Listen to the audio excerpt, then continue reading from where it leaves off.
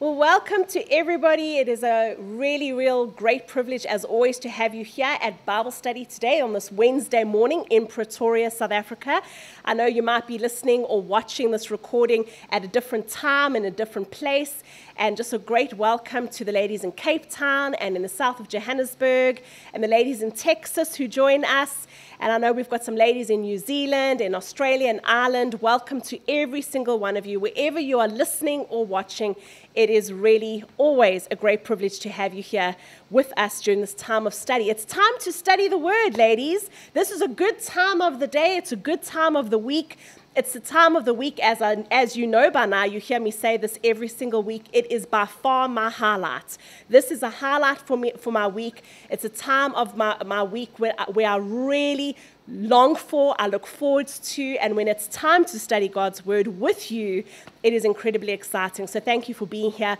We are going to be getting into some spiritual boot camp. Hey, that's what we do when we study the Word. It's really a bit of spiritual boot camp. We don't just look at the Word. We don't just browse through the Word. We study the Word of God. Now, I don't know how you might be feeling. Maybe you might be feeling a little bit lethargic this morning, maybe a little bit tired. Maybe you're feeling a little bit burnt out. Anyone feeling a little bit burnt out? Maybe you're feeling plain fed up. Maybe you're just like, you know what, I'm just fed up. Just totally fed up. And maybe you're feeling like you're wanting to give up. Hey, do any of you ever feel that way, or is it just me? Hey, do any of you sometimes maybe feel I'm just so fed up right now? Well, if you're feeling anything like that, this is the best place to be, because when we get into God's Word, it is a perfect way to get us back into shape. What God's Word says in Hebrews 4 verse 12, His Word is alive, it is active, it is sharper than a two-edged sword, and when God's Word comes into you, and when we study God's Word, and we start living according to God's Word, it just brings the most remarkable life into our bodies and into our spirits and into our souls. So let's get started. How do we start every week? We start with our anchor scripture. For those of you who are joining us for the first time or listening for the first time, we have an anchor scripture every year. And the purpose of the anchor scripture is, my whole mission behind that is, even if you only remember this one scripture for the whole year, that is fantastic, because when God's Word comes into you, even if it is just one part of God's Word, that in itself will bring life to you. So wherever you're watching and however you're joining, let's do the anchor scripture together. It is found in Proverbs chapter 30 and verse 5. Please remember to put your microphones on mute if you can, ladies. Proverbs chapter 30 verse 5, and say it with me wherever you're watching. Every word of God is flawless, and He is a shield to those who take refuge in Him. Every word of God, every part of God's Word, ladies, all 66 books of the Bible from Genesis to Revelation, all 31,102 verses in God's Word, every part of God's Word is flawless.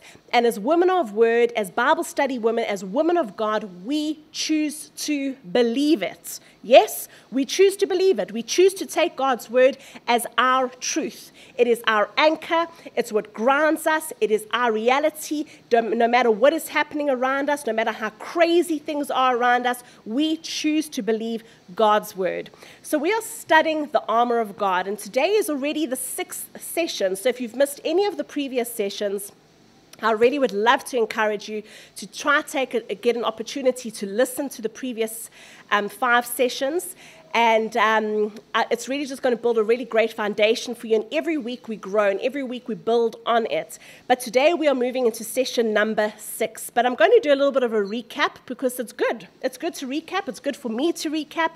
And I'm sure it's good for you also to recap. Now, the question that faced me when I started with the study of the armor of God is, why do we need it? Why do we need the armor of God? We know, according to God's Word, that the enemy is defeated, right? That's what God's Word says. In Hebrews 2 verse 14, it says the enemy is defeated. He is a defeated foe. So if he is defeated, why do we need the armor? Why has God given us the armor? Well, that tells me quite clearly that there is a battle that is raging. I'm sure every single one of you can agree, wherever you are at the moment in your life, there is a battle that is raging. There is a spiritual battle that is raging. We must not be naive to think that the enemy is just lying down even though he is defeated. Not a chance. John 10:10 says the enemy's mission is to come to kill, steal, and destroy from you. That is his 24-hour-a-day mission. Now, we don't want to hear that. I don't want to hear that. That is not something that we want to hear, that there is a very real enemy, the devil, who is out to destroy me. I don't like to hear that. But God knew about that. He knows the devil. He's like, don't worry, my beautiful children. I am going to give you everything that you need in order to stand. I'm going to give you everything that you need in order to live.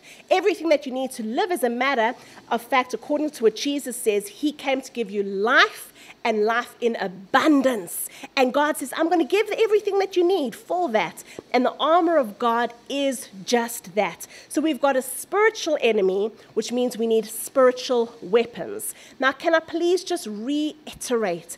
The devil is defeated. Don't you all just want to just say that to yourself? The devil is defeated. He is defeated. He is a defeated foe. In Colossians 2, verse 15, we read there that when Jesus died and he rose again, he stripped the enemy of all his power, of all his weapons, and he made a public humiliation of the devil. He is completely, utterly defeated. He is a defeated foe. Luke 10 verse 19, which is one of my favorite scriptures, we read there what the word of God says, that God has given you all authority to trample on snakes and scorpions, and you know what I like to add in there? Cockroaches, right? Because that's what I call the demons, they're cockroaches. God has given you all authority to trample on snakes and scorpions, and over all the power of the enemy, God has given you authority. Does that just like register in your spirit? Does that just like sink in and go, oh my word, yes, there's a very real battle, but my God has given me the authority to trample on the devil's head. When we studied the shoes of peace in the last session, we saw that God has given us the authority to trample on the devil's head. He is under your feet, ladies. He's not eye level with you. He's not allowed to be eye level with you. He is defeated. Praise God for that. We thank the Lord that Jesus has already done the work, but we have to appropriate it. We have to stand. So let's go to Ephesians chapter 6. Can you hear the noise now? I'm sure you must be able to hear it. Just nod your head if you can hear it. Can you hear the outside noise? Not? Well, thank the Lord for that. He must be protecting all of you and protecting this broadcast. It is loud. So if I land up shouting, I apologize. It is so loud at the moment. It sounds like I'm in a war zone. Quite appropriate for the study, isn't it? Okay, Ephesians chapter 6 and verse 10. Let me recap a little bit with you. Finally, my brethren, finally, my sisters, hey girls, be strong in the Lord and in the power of his might. That was session 1, very quickly. Be strong in the Lord. That strong comes from the Greek word dunamis, which means explosive, supernatural strength that God has deposited inside each one of us through his Holy Spirit.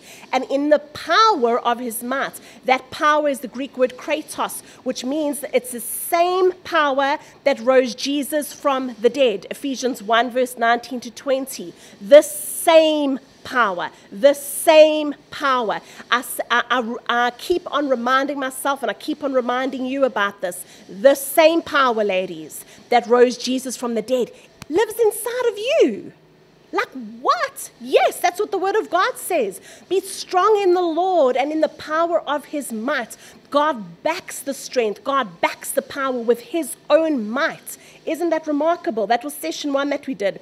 Verse 11, put on the full armor of God. Did you notice the put? It's an action. It's something that you've got to do. You know, you can't just think that the armor is just going to be there. The word here is telling you you've got to put it on. It's an action that you've got to do. Put on the full armor of God so that you can take your stand against the devil's schemes. Some translations say against the devil's strategies or against the devil's wiles. The terrible thing here that we studied in session 2, we saw the enemy has a very specific strategy to hurt you.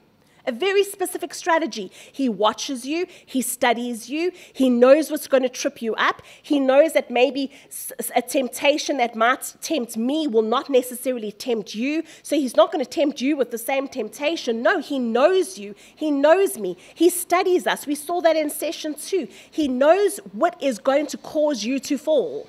He knows what's going to cause you to explode. He knows what's going to cause you to get into fear. So he brings those tests and those challenges and those trials your direction because he knows you. He studies you. Verse 12, for our struggle or our wrestle or our battle, some translations say, is not against flesh and blood.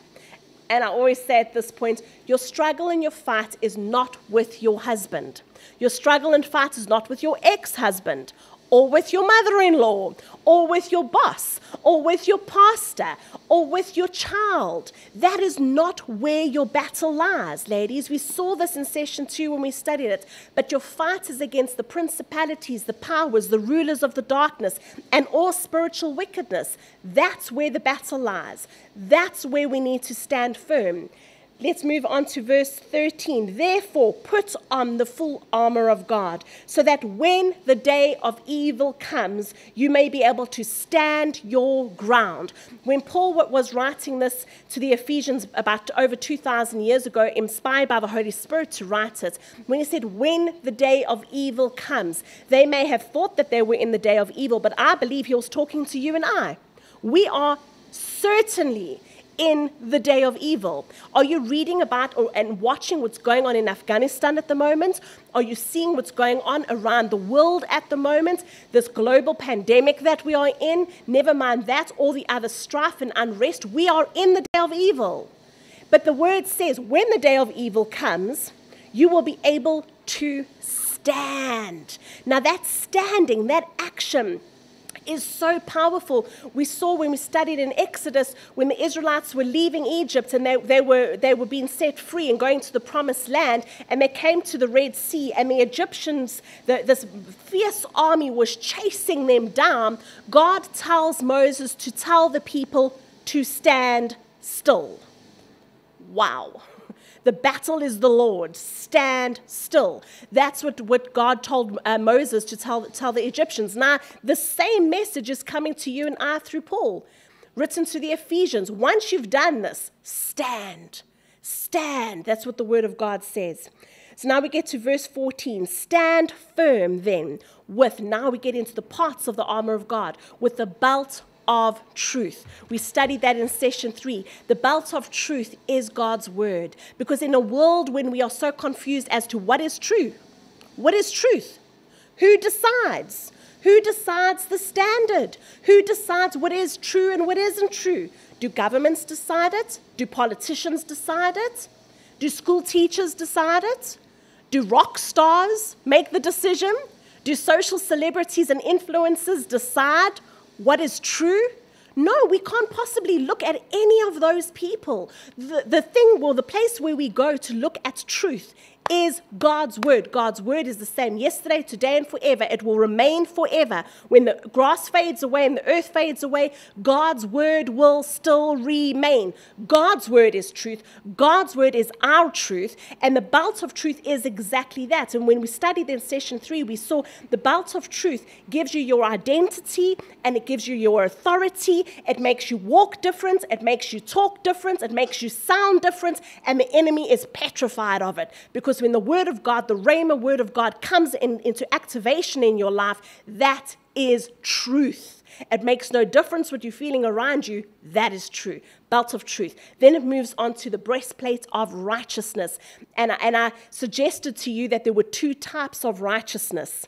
And I explained that in session 4 by saying you get positional righteousness, which means that when you become born again, When you give your life to the Lord, instantly, amazingly, this miracle happens. And the miracle is that you are declared righteous. You are made righteous. You are repositioned from being an orphan to being a child of God, from being a slave to being an heir with Christ. There's a repositioning that takes place there, which is positional righteousness. But then why does God's word say, put on the breastplate of righteousness? What I believe and what I suggest on that is it's referring to practical righteousness. 1 John chapter 3, 7-9 talks about the fact that you've got to practice righteousness. The Greek for that is praso righteousness. Make it your habit, habitually, every day, regularly. Make it part of what you do. Practice doing God's word. Practice doing what's right. That is the breastplate of righteousness. Then we moved on to the shoes of peace. And I love the shoes of peace because they're so misinterpreted. Many people think that they are just these peaceful shoes, but in actual fact, they are killer shoes. It's actually a weapon. It does defend you, but it also is an offensive weapon, the killer shoes, the shoes of the gospel of peace. And what's the gospel? The good news that when you strap yourself up with God's peace, or Jesus himself, peace reigns in your life no matter what battle you are facing, no matter what terrain you are walking in, no matter what windy weather and terrible rainstorms and enemy that you're trampling on, the chojos, the cockroaches that try to come your direction. God has given you all authority to stand and trample on them. That was the killer shoes. Now we are moving on to the next part of the armor of God. Let's read it. Ephesians chapter 6, verse 16, we're getting to. Here it says, in addition to this, take up the shield of faith with which you can extinguish the fiery darts of the enemy. The King James Version says it really beautifully. I love it. It says, above all, taking the shield of faith, wherewith ye shall be able to quench all the fiery darts of the wicked. So, what is faith? What is faith? Before we look at the shield, let's talk about faith. As believers, as children of God, we all should know what faith is. The very fact that you are a child of God means that you exercised faith because you have faith in God. But what does faith mean? Let me have a sip of coffee while you think about that. Good coffee. What is faith? The dictionary definition of faith is complete trust or confidence in something or someone. Complete trust. Now just think about that. You know, so often we read something and our eyes just browse over it. Think about that. Having complete trust, total trust, 100% trust in something or someone. So who are we supposed to have complete trust and confidence in? God. God the Father, Jesus, the Holy Spirit, his word. We are supposed to have complete trust and confidence and faith in God's word. Complete. 100% complete. Now you might say, yo, that's very difficult. There's certain parts of God's word that I can fully believe. But every word of God is flawless. The whole word. I must believe the whole word of God. Well, let me ask you this question. Each one of you are now sitting at the moment on a chair. I think no one's standing. Most of you are sitting. When you sat down on that chair, did you question whether the chair can hold you up? Did you? Did you stop and look at that chair and go, you know what? I've picked up a couple of pounds or kilograms over the last lockdown period.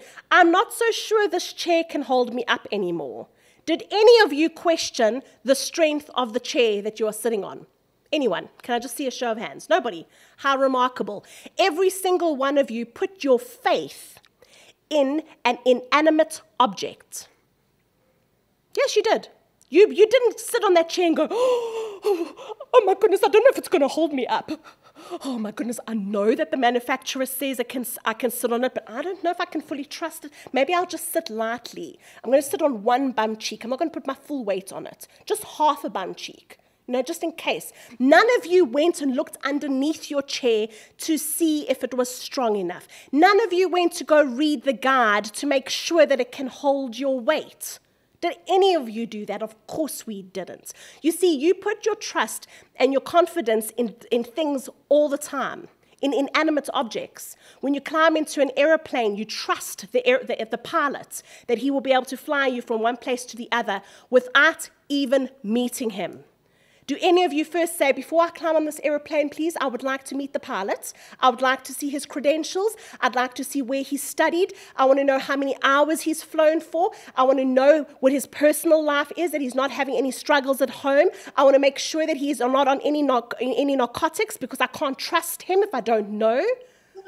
Do any of you do that? Well, of course not. None of you do that. Why is it that you trust the pilot to fly the aeroplane? It's because you trust his authority. Now, last year we did a study on faith and on trust, and maybe I should do that again one day with all of us. But in that study, I mentioned this, that when I went and asked, I said to the Lord, why is it that we battle to trust you? I'm going to sneeze. Oh, no. No, I'm not. Yes, I am. No, I'm not. That was funny. That was strange. Okay. Why is it that we battle to trust God? And God gave me this. He said to me, because my people do not know my character and they do not trust my authority. Sure. Let that penny drop. When you battle to trust God, when you battle to trust the word of God, it means that you do not know him and you do not trust his authority. Sure. Yes, I can hear someone's got their microphone on and they're going, sure. Thank you, that's true, sure. That's the fact. Because when you have complete trust and confidence in someone, you do not question whether they can do what they say they can do. When you go to have surgery and you have to get your body cut open by a surgeon, you might have a 10-minute consultation with them before they do that. But yet you go and put your life in the hands of a man or a woman that you do not even know. You see the sign on their door that says doctor, so you trust them. But yet we have our God the Father, the creator of the heavens and the earth, almighty, majestic, powerful God, who's given us his word, who's given us his spirit, who's given us Jesus, that sent Jesus to die for us on the cross of Calvary, who died and rose again for us. He's done all of this for us, and then we still go, oh, is it true? I don't know if I can believe that. Yeah, I don't know, hey? Yeah. We question God's word all the time. We question him all the time. We only do that because we do not recognize his authority. And when you have faith, when you have complete trust and confidence in God's word, that is what we're talking about here, the shield of faith. Faith. So now let's have a look at the shield. Remember, when we study the armor of God, we're looking at it in the context of the Roman soldiers. When Paul wrote the book of Ephesians to the Ephesians, inspired by the Holy Spirit, he used this as an analogy because the people of the time understood how fierce the Roman army was. They were the most fierce, powerful army of the time. They were a very strong, formidable army. So he compares the armor of God to our spiritual armory. Remember, Paul, he was born Jewish, but he became a Roman citizen, and he could also speak Greek. So he had this whole context. This was part of his life. So when he writes the Ephesians and he writes the armor of God, this is why we study it in the context of it being the Roman armor. Okay, just so that you understand that. Because there's different types of armory in different types with different armies, but we are studying the Roman soldiers. So let's look at the context of the shield. What did the Roman soldier's shield look like? It was called, in Greek, it was called the Thureos, Thureos, Thureos. And what it looked like an oblong door. It was very long. It would be able to cover the whole length of the soldier from top to bottom, and it looked like basically like a door. It basically covered the soldier completely. It covered them totally, the whole part of the soldier. In every situation, they were basically covered. Now, when we have a look at faith, and I'm going to be doing the analogy the whole time, when we have a look at faith, when we've got faith operating in our life, it covers us completely. It covers us in all situations, for every circumstance, whether it applies to your marriage or to your children or to your finances or to your career or to your health or whatever it might be, it is a complete cover, because that's what the shield of faith does. That's what the shield did for the Roman soldiers. It was also very, very heavy. They say around about 10 kilograms in weight, a very, very heavy shield, and it was strong and it was incredibly durable. It had multiple layers. Some of the studies say that the shield would go up to 6 layers of animal hide, which was leather, that it was interwoven with each other to form this very strong, very tough piece of the weapon, piece of the armor. Now, interestingly enough, what I find quite interesting, in the front of the shield, right in the middle, there was a knob. There was a knob right in the front of it. And some people suggested that it was decorative, but other scholars say that it was actually part of their defense. So it was part of their attack. When the enemy would come, they would use that knob to knock. It was like a fist on the front of the shield that would knock the enemy out. So it was quite interesting, and I'm going to bring that into application shortly. Now, very interesting about the shield itself, that the Roman soldier's shield, because of all the different layers of animal hide, it could become very, very stiff. Now, if any of you have any leather furniture or a leather handbag or a pair of leather shoes, you will know that over time, if the leather is not looked after, what happens to the leather? It starts to crack. It starts to become not as strong as it was before. There can be like little holes that can form in it, and it just basically doesn't fulfill its optimal function. So the soldiers would have to take care of their shields. What I saw is that it seems like the soldiers would have a daily routine that they would actually maintain their shields. A daily routine that they would have to maintain their shields. Now, let's just bring this back to God's word. Romans chapter 12, verse 3 says that every single one of us have been given the measure of faith. Now, some translations will say a measure. I don't know if you've read that before, that you've been given a measure of faith, and then there are some people that say, well, because of that, I have more faith than you do, or you have more faith than she does, because we all have a different a measure. But the original translation in Romans 12, verse 3 says we've all been given the measure of faith. And when you further study that, I don't have time to go into that now, but when you further study the measure of faith, it means you and I have the same faith that Jesus had.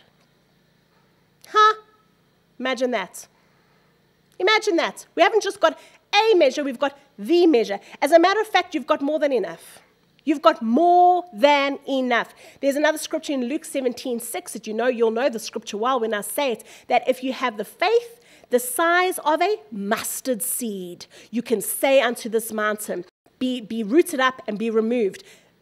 The size of a mustard seed. Do you know how tiny a mustard seed is? So you might say, well, Tracy, you've got so much more faith than me, which is not true because we've all been given the measure. But even if your hypothesis was true, which it's not, but even if it was true, all you need is the faith the size of a mustard seed. Like, that's tiny, incy-wincy, teeny-weeny, like tiny. I don't know if you've seen a mustard seed. It's so small. But you have more than enough. So these soldiers had to take care of their shields. They had to look after them. So they had a daily routine. What they would do is they would rub a small vial of oil over their shields. They would rub it all over. Rub it with the oil that would penetrate into the shield, because that would maintain the leather. All the different layers of leather from the animal hide, it would maintain that. Now, how does this apply to us? Romans 10, verse 17 says, faith comes by hearing and hearing the word. Faith comes by hearing and hearing the word. Faith comes by hearing and hearing the word. So as you are hearing the word, and you're hearing the word, and you're hearing the word, you are upkeeping and maintaining your faith. You can't go on yesterday's revelation. You can't go on last year's revelation. You can't go on the revelation that you received when you became born again 40 years ago. Faith comes by hearing and hearing and hearing and hearing the word. There's another scripture, I think it's in Galatians 3 verse 2. I think I've written it somewhere. Let me just go read it quickly. Galatians, Ephesians. I just want to go back because it's a great scripture. Let me just get there. I like the scripture. Whoops. Also Paul writing, he says, "You foolish Galatians, who has bewitched you? Before your very eyes, Jesus Christ was clearly portrayed as crucified." So now he's talking to a group of people that saw Jesus being crucified. He said, "I would like to learn just one thing from you." Oh, I love Paul. When you read the way he writes, he's actually, I think he's like my type of person. You know, you've witnessed this, but I just want to hear one thing from you. Did you receive the Spirit by observing the law? No. Or did you receive the Spirit by believing what you heard? You see, faith comes by hearing and hearing the word, and hearing and hearing the word, and hearing and believing the word, and hearing and believing the word. Are you getting what I'm saying here? The Roman soldiers had to do it every day. Every day they had to maintain their shields. Every day they had to make sure that their shields were ready for battle. They didn't wait till they got into battle and went, "Oh my goodness me, I better start maintaining my shield." Nuh-uh. They did it before they went into battle. Every single day they were doing it. Every single day they were making sure that their shields were battle ready. You and I, every single day, we need to be making sure that our faith is battle ready. We've got to be doing it. We can't go on yesterday's revelation, ladies. We can't.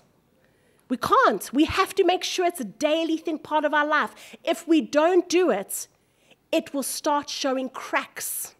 Cracks will start appearing. They won't have the same durability. It won't have the same strength that you were used to maybe 10 years ago. You might be saying, "Well, I felt that I had more faith 10 years ago than I do now." May I suggest that could possibly be the reason? Because you have stopped hearing and hearing and hearing and believing and believing and hearing and hearing. We've got to maintain it all the time. Our faith needs that upkeep. Let's move on to the next part of the scripture.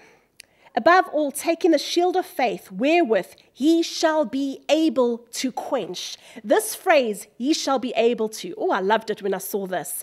"He shall be able to" in the Greek means this: dunamis. You all know what dunamis means, session 1.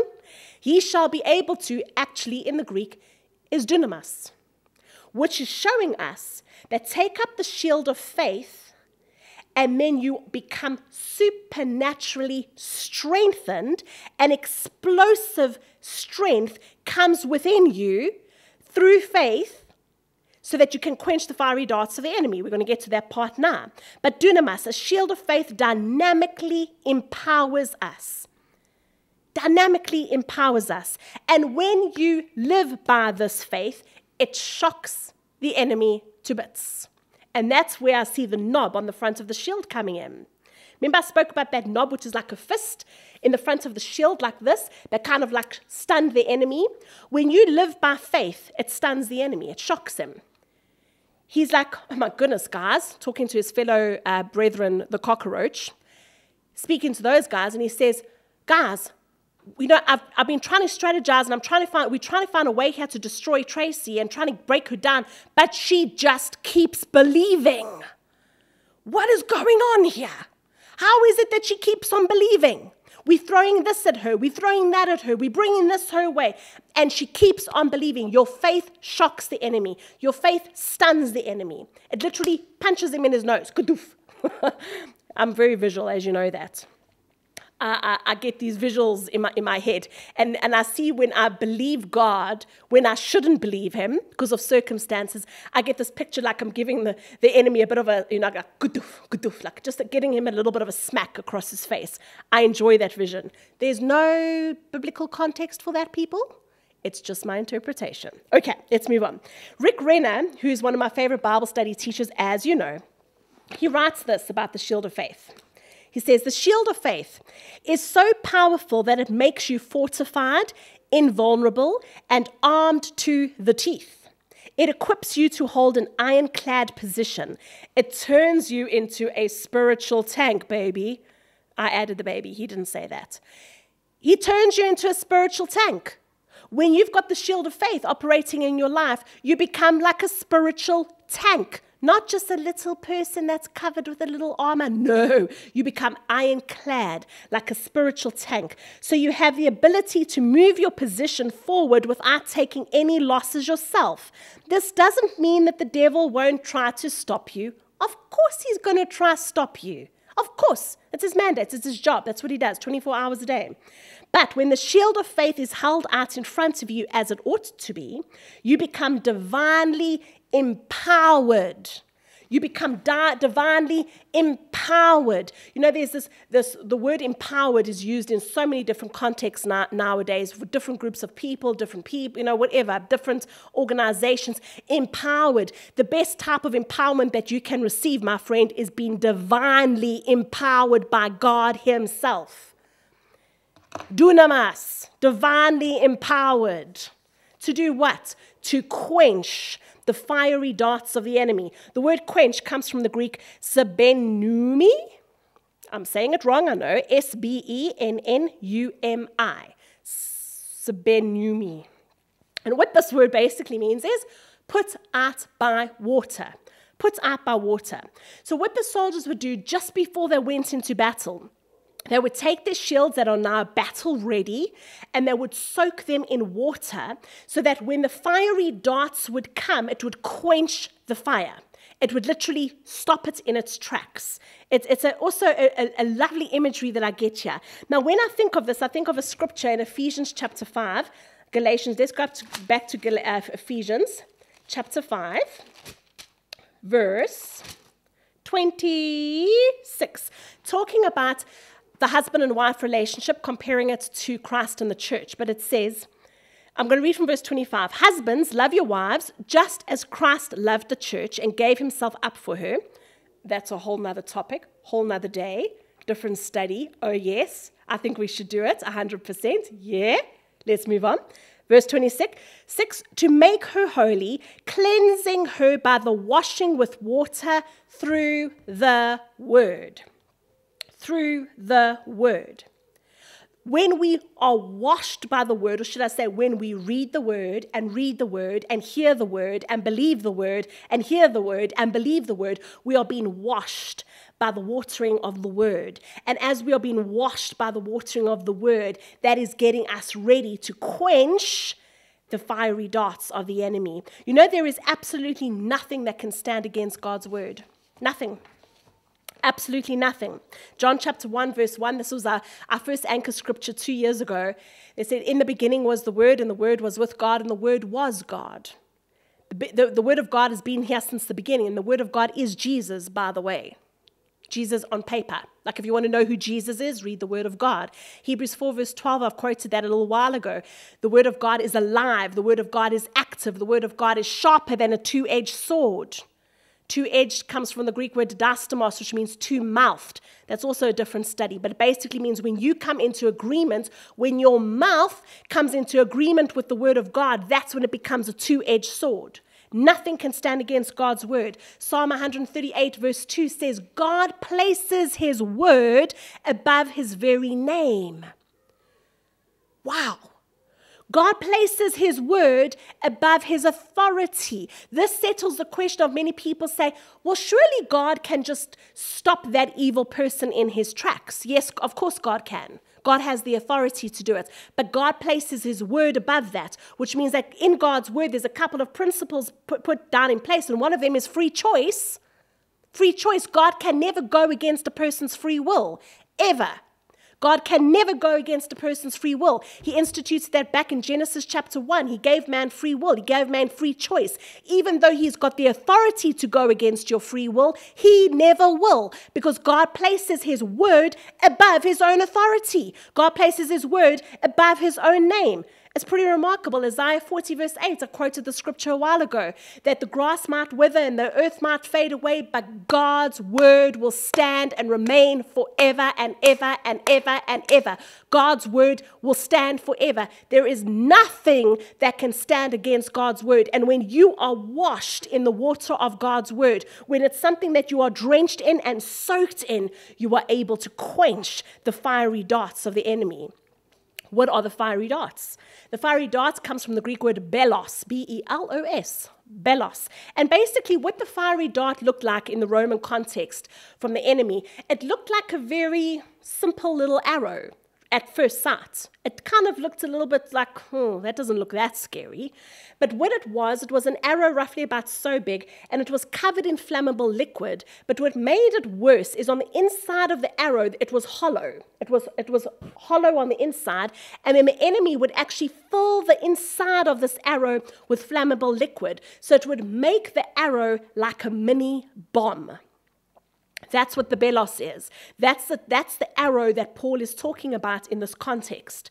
So it was like a mini bomb that the enemy would use. So often at first, the arrow looked inconsequential. It didn't look like, oh my goodness me, look at my armor. I'm so like geared to the teeth. There's no ways this little arrow is going to have any difference. It's not going to make any difference on me. However, when the bomb strikes, when this mini inconsequential bomb comes and hits the heart and the emotions of a person and sets aflame the human passions within inside of you, which is related to your flesh, which is related to things that cause a person to sin, then it can cause damage. That's why we need to have our shield of faith up, so that our shield of faith can quench the fiery darts that come your way. We can't be naive, ladies, and think that those little inconsequential things are not going to make a difference. Let me give you a couple of examples. You might be overseeing the petty cash in your company or in your church. You might be the church treasurer or whatever it might be. And you might be overseeing the petty cash, and you're checking out the little petty cash box, and you think, oh, my goodness, I really need a little bit of lunch money. What is that right there? That's a temptation. That's an inconsequential. It seems inconsequential, but that's a little fiery dart that's coming your way. But if your shield of faith is up, you will know automatically, no, this is not what God wants me to do according to his word. One of the works of the flesh, one of the sins of the flesh is stealing and thievery and all of that. You will immediately know that I'm putting my shield of faith up. This is not going to attack me. I'm not going to allow this to come my direction. What about getting offended? I'm just so sick of this person right now. I just never, ever want to see them again. I don't want to talk to them. I'm not going to answer their messages. I'm just not interested. And you think it's harmless. But do you realize that could possibly be a fiery dart? Is it possibly a fiery dart that the enemy is sending your way? But if you've got your shield of faith up and you've been washed by the water of the word, it will be able to quench that before it can even hit your heart, before it can even get root in your heart as an offense, before it can even get root in your heart as a form of rejection. Here's another one. I just jotted some ideas down. Oh, it's just a friendly text from another man who's not my husband. It's just a friendly text. Oi. Inconsequential. There's nothing hard about it. There's nothing bad about it. It's just that I'm just being friendly, man. I'm just being friendly. I'm showing the love of Jesus, right? Isn't it amazing how we can justify things? Right? We can justify things so quickly, but when you've been washed with the water of the word and the word of God is in you and your shield of faith is up, you will be able to recognize immediately that is a fiery dart, and it will immediately be able to be quenched before it gets rooted into your heart as a form of lust and ultimately lead to adultery. Sure, but Tracy, that's a bit intense. True, adultery doesn't just happen. Contrary to what people think, it doesn't just happen. It starts off with fiery darts. It starts off with mini bombs that seem inconsequential, that seem innocent. So the shield The word of God, the shield of faith, is our first line of defense against the bombs that the enemy sends our way. And when we are soaked in God's word, it cancels out the surprise attacks that the enemy tries to bring us, those unexpected things that come our direction. It cancels that out. Will the enemy still try to attack you even when your shield of faith is up? Of course he will. Is he going to walk past you and go, oh my goodness me, Tracy's shield's up, let's just leave her alone today? No ways, man. He is going to still try. He's still going to be on a mission. He will still be trying to bring offense in your life and rejection and fear and stress and disease and whatever. But when God's word, the shield of faith, is up and operational, you'll be able to quench the fiery darts of the enemy. I'm going to give you a very, very practical example. I heard a testimony this week from a lady. We were filming for one of our clients, and there was a lady that came to his ministry and asked him for prayer, and because her son was very ill. And so I'm just going to give you the short version of it. This lady, her son was 13 years old. This happened now in January this year. And he just started getting sick, and they couldn't figure out what was going on at first. And eventually they discovered that he had multiple bleeds on the brain. And he had tumors, and he needed brain surgery, and he needed this, and he needed that. It really was not looking good. Never mind the exorbitant hospital bills that was facing her. And she never had medical aid. Her and her husband had lost their jobs last year because of COVID. It was looking dire straight. Her son had the surgeries. It really wasn't looking good. He needed another one. And then she said, God's word took root in her heart. And the doctors came to her. A group of doctors were standing around her and said, it's not looking good. We don't think that your son will wake up. If he does wake up, he's not going to be able to walk and talk. He's probably going to have some serious problems. He's not going to recognize you, etc., etc. And she said, doctors, thank you for your opinion. I respect you as doctors. I recognize the fact that you are doctors in your field and that you are good at what you do. But my God said that my son will walk out this hospital and my son will be well. That's what God's word says. I am holding up my shield of faith in this moment, irrespective of what your group of doctors are saying to me about my child. I know what my God said. That next week, Tuesday, he walks out the hospital. He's alive. He's well. He goes to Afi's boys. Hi. We interviewed him on Monday. A remarkable young boy who's now 14 years old. He should not be alive. He's still got a tumor on the inside of him that the doctors want to operate on. And the mom says, my God said, it is done. My God said, he is healed. My God said. What is that mom doing in that moment? Oh, is she being unwise? No. Did her son have the surgeries? Yes, he had one or two. But then her God said, your son will live. She chose in that moment to hear the word, believe the word, hold up her shield of faith and say, I hear what you are saying, doctors, but my God's word trumps what you are saying. My God is greater than what you are saying. And her son is alive. Isn't that remarkable? That's a real testimony that just happened a few months ago. He's a living, breathing, walking miracle, this young boy. Oh, but that can maybe only happen for some people. No! Why her and not you? She has a tenacity of faith that she refuses to believe anything except what her God says. That is holding up the shield of faith. When the fiery darts come and they say, oh, there's another tumor. Oh, the kidneys are failing. Oh, this is happening. That's a fiery dart. And she keeps her shield of faith up and she says, but my God says. When they say, you've got a hospital bill of almost 2 million rand to pay, she says, I hear what you're saying. I will sign on the dotted line. I have no idea how I'm going to pay it. But my God says. Do you know that every single part of her hospital bill was covered in full?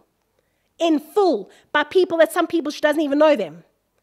Her hospital bill was fully covered. Fully covered. That is what it's like when you live with your shield of faith up and in operation. My final thoughts about this, about the shield of faith. We are all soldiers in God's army. We are all warriors. We all are, geared up with our armor, fully equipped when you choose to put on the full armor of God. But we are part of an army. We are part of the army of God. Now, what the Roman soldiers did when they were coming into a position, when they were about to face a very formidable enemy, a very scary enemy, and maybe an enemy that appeared to be more powerful than they would get into a specific formation that was called the tetsadu, or otherwise known as the tortoise. I'm sure you all know exactly what I'm talking about. It's when the Roman soldiers would interlock their shields in with one another, and it would form like a barricade. You know what I'm talking about. I'm sure you've seen the movies. I'm sure you've seen the pictures. It's called a tetsadu. It's a barrier. So what the soldiers would do, they'd come right in next to one another. They would put their big oblong shields up next to each other, and they would interlock them like this. They would interlock their shields, and this tetsadu was so strong and so powerful that they said that even if men could run over the top of it, even horses could run over it, and dependent on the way that it was formed, they say that even chariots would be able to ride over the top of this tortoise, over the tetsadu, and it would not harm the soldiers. Isn't that remarkable? That's what the Roman soldiers would do. Now, how do we apply that to us? Sometimes we cannot stand on our own. Sometimes you might be feeling, wow, I'm just feeling a little bit fed up right now. Like I said right at the beginning and the start of the study. Might be feeling like you just want to give up. Feel like fed up, I'm tired, it's over. You just feel At a time like that, my friend, is when you need to interlock your shield with another woman of faith or another person of faith. You need to interlock your shield, just like the Roman soldiers did. We need to, as the army of God, not just be in our own little battles in our own little world, but realize that everybody is in some form of battle. And maybe what we should all start doing is interlocking our shields in with one another and realize, as one person, I am a really strong, formidable, according to Luke 10, verse 19. Praise God for that. But can you imagine if we are all doing it together, if we're all interlocking our shields in together? Can you imagine how much more powerful we are, how much stronger we are when we interlock our shields in with each other? We literally become unstoppable. The reason I'm saying that is I think that especially in this time that we are in, when people are becoming familiar with isolation, when people are becoming familiar with being alone, when people are becoming comfortable with doing things on our own, not gathering together, not seeing each other, not being face to face, not being in worship services, we are getting used to standing on our own. Now, in some ways, that's good, because some of us need to learn how to stand on our own. But in other ways, it's dangerous. In other ways, we need to actually realize when something happens in our lives and that we are in a position where we just feel plain fed up and you just feel like you can't anymore. That's when you need to interlock your shield. Also, what I saw with the soldiers, and even in other armies, what they would do, they would fight back to back. They would stand back to back like this. My back here, another soldier there with their back to back, and they would fight like this. They would stand like that, so they would be able to see the enemy coming from all directions. Ladies, we are not in this alone. You are not in this alone. You are not. We are all part of the army of God. And if you feel like you are alone and you feel like you just don't have anybody to stand with you, please contact us. If you don't have a church, if you don't have a friend, if you don't have a husband, if you don't have anyone that you feel that can really support you in this, contact us. Contact Leanne, contact me, contact Yolandi. Maybe we should start some type of a prayer thing. I know the Cape Town ladies do that. Yolandi shares that with me, which is really beautiful, that the Cape Town ladies have a good prayer support for one another. Maybe that's something that we should start doing, because we are not meant to stand alone. We are not meant to fight alone. We are not meant to do life alone. We are not meant to do that. If your husband is a believing man of God, filled with the Spirit of God, get on board with him. Let your prayers come into agreement with each other. Every time you pray by faith, do you realize you are interlocking your shields? Do you realize that's what you are doing? It's not just a nighttime prayer. Lord Jesus, bless us. Thank you for our children. Thank you for our grandchildren. Thank you for No, it's not just a nighttime prayer. It's not just a morning prayer. It's not just a prayer for your meal. For goodness sake, every time you pray and you put your faith attached to something, you are interlocking your shields with that person. Whether you're praying with your child or your parents or your husband or a friend or whoever, we are interlocking shields. And we're putting our shields together and we are fighting by faith. Standing by faith. So faith is complete trust and complete confidence in our God. I want to read one more scripture, Psalm 112, verse 6 and 7. Psalm 112, getting there, still getting there. Verse 6 to 7. He will have no fear of bad news. His heart is steadfast, trusting in God. You see, when you trust God, your heart will stay steadfast. When you have faith in God, your heart will stay steadfast.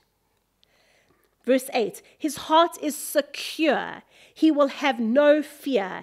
In the end, he will look in triumph on his foes. Doesn't that just sort of make you feel lekker for the American ladies? Doesn't that just make you feel delightful? Oh, no, hang on, that's British. The American ladies, you can come up with your own interpretation. Doesn't that just sort of make you feel lekker? There's no other nice way of saying that in South Africa. It just makes me feel good that I will be able to look in triumph at my defeated foes.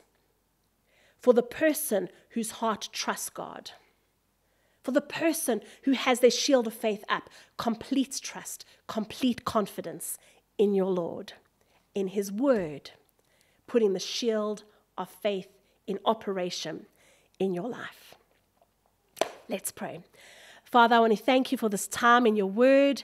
It has been such a blessed time, Father. We bless your word and we thank you, Father, for giving us this weapon that we can put into our hands. We thank you, Father, that you have given each and every single one of us as your children the measure of faith. We thank you, Father, that this faith, even if we might think it is small as a mustard seed, that this faith is strong enough and more powerful enough, that it empowers us, that it dunamasses us. It gives us supernatural power, Father, in order to stand firm. And I thank you, Lord, that irrespective of what the enemy might try throw at me or try throw at these beautiful women or try bring any one of our ways, Father, we thank you that according to your word, when our shield of faith is in operation, when we are believing what you are saying, when we are trusting what you say, Father, bigger and more powerful than anything else that comes our way, when we believe it, Lord, it will quench the fiery darts that the enemy sends our way. Every fiery dart, every accusation, every rejection, fear, illness, disease, no matter what the enemy brings our way, it will be annihilated, it will be quenched, it will be destroyed. And we thank you, Father, that according to your word, that the enemy is under our feet. He is under our feet. Luke 10:19, we thank you, Father, that you have given us all authority to stand on snakes and scorpions, and nothing will harm us. Even if it looks like it will harm us, it will not harm us in Jesus' name. So I pray, Father, and I ask you, Lord, to help us, Holy Spirit, to teach us, to guide us, show us how to hold up our shield of faith in the midst of the battle, in the midst of the storm, in the midst of the trial, no matter what we are facing. I thank you, Lord, that as we hear your word and hear your word and hear your word and believe your word, that our shields of faith are going to be standing strongly in front of us as the first line of defense in our lives. And we thank you, God, for a supernatural breakthrough in every single one of our lives that are trusting you for something incredible, Father. We thank you, Lord, for us to start seeing these testimonies come into reality. That it's not by might, it's not by power, but it's by your Spirit, Lord, that we are able to believe you, that we'll be able to rest in you. And Lord, we want to actually just declare that in every one of our hearts. Don't you ladies want to just declare that in your hearts if you agree with me and say, Lord, I trust you. Don't you just want to say that if you agree with me?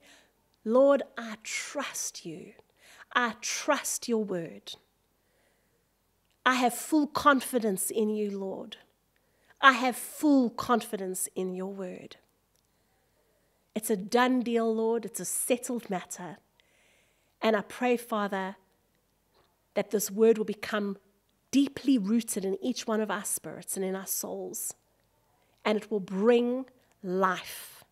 It will bring life. I speak life over every person listening.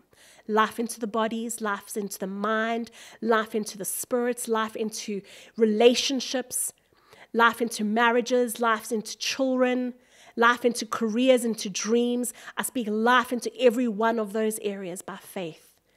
In Jesus' name. Thank you, Lord. Amen.